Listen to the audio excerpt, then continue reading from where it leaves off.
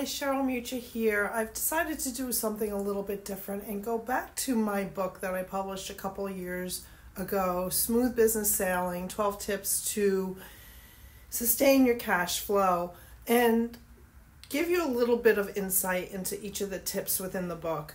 So tip number 1 is start to grow your cash reserves. So what does that mean as a business owner?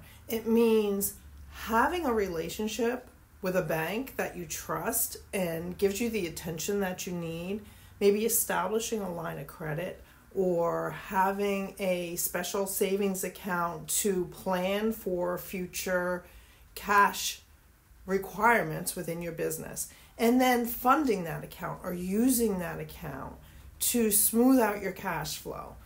So many business owners we encounter who pay payroll bi-weekly, 2 times a year, have an additional payroll in any given month. And when those months come to the forefront, they're in a panic because they don't have the cash to fund those payrolls. So putting a plan together and using a special account to fund that payroll well in advance just makes the cash flow that much smoother and reduces the stress on the business owner and the business. So in the comments, we're going to put some links to a spreadsheet, a worksheet that asks you some questions, gives you some items to think about. But feel free to download the book or buy the book and take a peek at the future tips that we will be talking about over the coming months. Cheryl Mucha, CFO Your Way, Smooth Business Sailing, 12 Tips to Sustain Your Cash Flow. Have a great day.